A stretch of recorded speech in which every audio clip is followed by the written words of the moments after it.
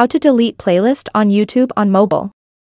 In this video, I will show you how to delete the playlist on YouTube on the mobile phone. All you have to do is first open the YouTube application on your phone, then click on Library,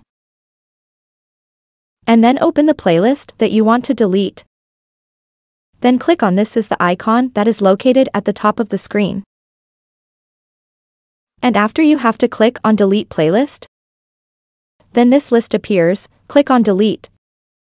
And as you can see, the playlist has simply been deleted. If you like the video, don't forget to like and subscribe. See you soon with the next video. Thank you so much for watching.